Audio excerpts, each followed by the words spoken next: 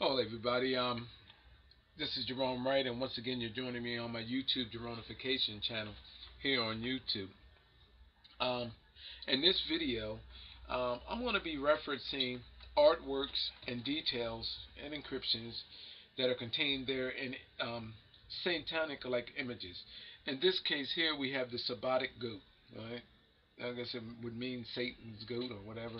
Um, but it's my position, no matter what ancient images, whether they're referencing something divine or something satanic, it does not make a difference. That they are all referencing the same thing. These moments in time that creatures like this are referenced, it is all relating to that of historical moments in time where there were genetic bridgings. Genetic bridgings with what? Genetic bridgings with Africans, with apes, Africans, Asians, and resulting genes that were created that subsequently resulted in our Caucasian counterparts. And this is what this is all about. This here, when you see an image like this here, a being being carried on shoulders, I don't care what it. This is nothing different than if they were carrying the Ark of the Covenant. Because what is happening here, what is being said here, is that they are carrying a genetic grail, a genetic holy grail, a genetic change, which calls for genetic changing from one creature to the next. Okay, and new genes being created. All right. I just want to call your attention first to the cross-like symbol here, and then in the center of this Sabbatic goat-like image. I have disclosed that the cross references the cross-referencing of mankind's genes with that of animals and in itself and mankind themselves. It's my position that the cross means the cross-referencing and cross-contamination of genes of that of mankind. Okay, over here you see another symbol here, which is an X'd out stone on a column here. This is like an X going down. My position that it shows this column is showing a genetic strand X'd out. This is an X going up and down. X'd out. This column is X'd out, meaning that there was an extraction. X meaning extraction. What was being extracted? Well, what's happening in here is that this is showing that you have white bridged over black, and these genes are being contaminated. So one gene is being X'd out, the dominating gene, which was that of our ape and African ancestor. And this is what this is relating to. So where's my proof relating to this?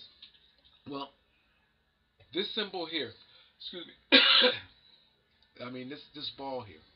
You see this ball as being referenced a lot in ancient religion, Christianity, about these balls. These are altered genes. And what is being altered? Well, if you notice that this guy right here, that has the beard and beard, the caveman looking like appearance, his hands come up to grab this carrot that he's carrying, this Sabbatic goat on. His hand comes up and a clasp right here, right at the clasp of that guy's hands. He creates the open eye or eye socket of that of the ape. You come down here, there's the ape's nose, and you come here, there's the opening, how the artist created the opening mouth of the ape, and then the hair of the ape. This is the skin of the face. You know that keyhole or keyway like face there that the ape has. You know that where the ape has a bare face and then the hair continues off to the side like it has sideburns. Well, this is what this is symbolizing. That these genes that they're carrying them, they are balancing these genes now, and this is what this is: a genetic bridging, and calls for a change. Where do these genes end up going? To royalty. Is these same images are shown down here in the cloths and shown where they're picked back up at and how they're being altered. Now, there's a cycle that comes from here, a cyclination. If you look here in the shoulder of this guy here, dark, you'll see a face. There's multi-dimensional faces. There's a face. I call this the witch-like woman, Medusa-like image. Snaking off of her, coming over here to this guy's mouth area. But what is shown here, her mouth is open at this guy's elbow. You know what that is symbolizing? That the genes from this guy is bridged into this guy. How was that done? Well, his arm goes directly at his waist side, which is at his penis area, right there, showing you that this is a reference of semen, right there. Where is it going? It's showing you into the mouth of this person that is right here. Okay. Then it shows you other genetics snaking off in the same fashion towards this person. It's showing you how these genes, there was a washing of our ancient ape and African genes. I'm going to show you something in another video. This is just one. Now, there are also, with this Sabbath goat, I can see images in the wings. I can show you apes and witch faces in there, the whole nine. I mean, convincingly. You can even see a bearded guy here, the mouth, the beard, the eye, and they facing over towards the hand. Look right here. Look at the faces, people. Here. All through here, multi-dimensional faces. I know what these faces are. I can break each one of them down because I know what is being stated on both sides of the wing, showing you that this being is bridged between these beings and these beings. Balance the genes. There was a new gene created, and now these genes are actually being distributed at this point, showing you how they're being distributed, crossed over, who's involved, to cross the religion, ancient royalty, ancient religion, and showing you where these genes are actually going. And this is what this is all about. Now, I'm going to go with, here is Francis D. Goya. You can Google, this is a famous image. You can Google Sabbath goat. Okay, and this is one of the #1 searches that actually comes up. Okay, now, why in the world is this being sitting here? There's beings depicted in his wings, and I can show you a trail of these beings shown here. Meaning, #1 is the ape, the witch-like woman, the mother of creation, the Medusa-like woman, and her image is shown here. From this largest state to its small, and it's not just in one direction and going this way, but they're multi-dimensional. About 5 or 6 of her faces appear just right here. Out of this one, just in this small area, you will see one realize going this way with a snake at its head, one going that way. Look at these images, people, for what they truly are.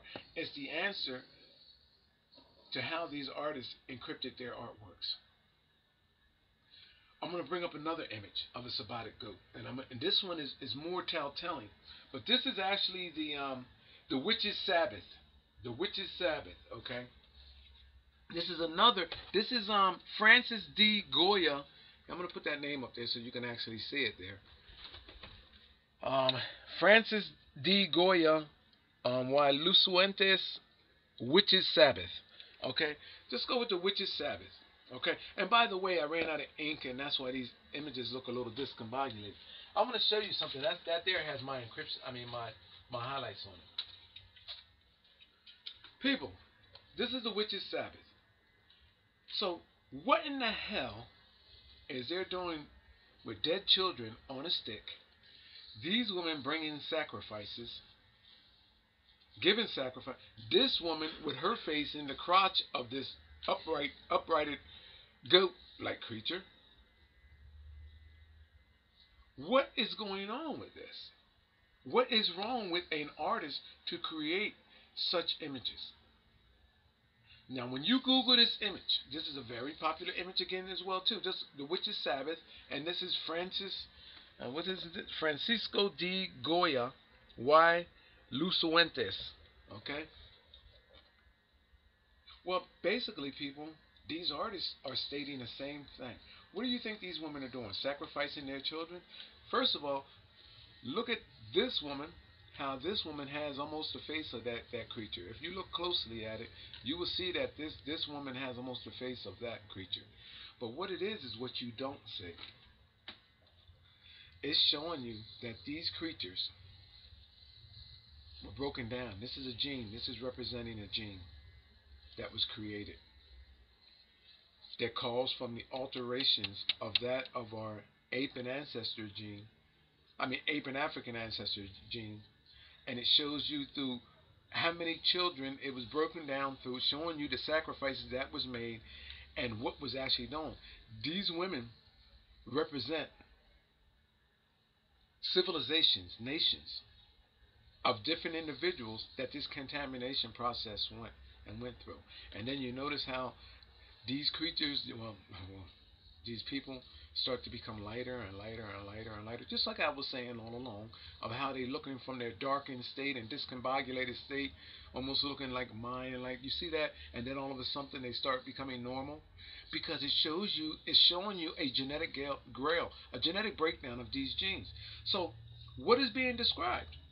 Well, it's actually quite simple if you want to accept what I'm actually telling you. This is a poor copy, but you can Google this image, because this is all you have to do is go Witches Sabbath paintings, or the guy's name I just gave you, Francisco de Goya Lucientes, and that's the witches here. There it is right there, the Witches Sabbath, and there's his name. You go ahead and get that in, and you know what's being stated? The same exact thing. So look at this being here in the middle. It's showing you that there was an extraction. What was this being? Arm stretched out. You know what that being is saying? I was bridged over to ape and African ancestor. But he's not telling you outright. You know what he's telling you? He's telling you an encryption style. I don't have a pencil here. Look up. My subscription thing comes monthly report. Get out of here, monthly report from my Norton. All right, here. Look at the face of the ape right here. There's the mouth. There's the nostril areas. There's the right eye. There's the left eye. There's the forehead, right here. See that apes? I have it highlighted. I'm gonna show you. You see that? You can't see that unless I actually showed it to you. You know why I can understand it? Because I am paranormally linked to this, and I know what all of this means. Now, it's stating that our ape and African ancestor, their genes were bridged over, and that's why this guy's arm is over there, bridged over. So what was they bridged over with? You know what he's telling you? They were broken down. This is our ape and African ancestors represented. You know what they were bridged over with? Well, if you look on the other side, people, right here, there is the face of a lion right there in the rocks, encrypted in the rocks. This is how the genes were broken down. You see that? Showing you that bridge between these genetics altered by with these animals. Can you see that? I want to see if you see that lion's face there. Let me see. Let me come in closer. Oh yeah, right here. Go right there, and you'll see the face of a lion. There's the eyes, the nose, the mouth area here, right in here. There's the face of a lion. All you have to do is Google the image, and you will see it in color, real nice and clear. It's encrypted in the rocks behind. You know what that's implying? That the founding genetics, the founding stones of genetics, mankind's genes, were broken down utilizing these creatures. And through a sacrificing of lives, death and resurrection, new genes were being created. So, they're telling you that they intervened in mankind's genes, not just mankind's, but animal kind as well. New genes created, they were sacrificing, death and resurrection, and now what comes out is this. And this woman, look at this woman's face down at the crotch of this guy, showing you that semen and blood new semen and blood was created. And this is what this is about, people. All you have to do is Google either one of these images, this image here, or that image right here. You see the face, the monkey's face tilted down this way. The guy's hands cupped over. You know what he's saying? I'm bridged over. His hands is cupped over the eye of the ape. I'm bridged over. His hands are made in a cupping way, in a bridging way. I'm bridged over this guy. There's the nose, there's the mouth, facing down, and the precise hairline of that of what a monkey would actually be. The facial line between where hair and the skin separates on the monkey's face, right there. Then the witch-like woman is all through here. Here, I can show you about 5 or 6 different of her faces here. And then the telltale sign is when you Google it, go here. You see these genes snaking off here? See that? Look. Look here in this guy's hair and realize that there's an alien-looking creature right there in his hair. It explains to me what they're discussing. It's my position that these genes, these folk tales, these mythical tales that we have of these creatures that was supposedly being myth, it shows at what point these genes were created. I'm telling you, from the continent of Africa, all through our Asian continents, all over, and then finally coming to South America, that there's a genetic grail, and at each historical moment, it describes what gene was created, what gene was manipulated, which gene was manipulated, and the result from all of this is that you will know which beings of mankind will become extinct first, which will be the last to survive, and where these genes are today. My name is Gerone Wright. You're watching my Geronification channel here on YouTube, and I'm going to dedicate this video to those of you that believe that I'm just attacking religion, Christianity, and religious values of folks. To me, it just doesn't. I mean, it just doesn't give a damn, because I know what all of that means. Religious means. I know what demonic beings mean. I know what angels mean. I know what aliens are. You know, and my fearless approach to all of this stuff is what allows me to see and understand what is going on. Your fear of this stuff is what keeps you from seeing the hidden messages, which actually all describe historical moments in time that genes of mankind and animal kind were attacked and altered, which will be resulting in a genetic change here in our future, which will call for the many extinctions and terminations of many. Because what is happening is that you could, in my position, you can inject these genes into the masses of mankind and contaminate mankind's gene, and they won't show up until 400 years later. And that's what this is all about. That's why these historical biblical moments is coming up and being spoken about now. This is why they're talking about the returns of beings. All of this, people, is described in our world's artwork, which is a genetic grail. This is no different than that of the Ark of the Covenant. If this was a box, that familiar box that everybody's looking for this gold, for this box full of gold, or answers to everything, to the Holy Grail and all of that, these people are flaunting it because this is out of the box. These are specific genes, contaminations. And in describing these locations where this artwork was created and the individuals depicted, it's showing you which continents were affected based on the individuality of these people that are actually here. People, I'm telling you, you need to wake up. My name is Gerone Wright. You're watching my Geronification channel, and there will be more because I don't have no end. Thank you.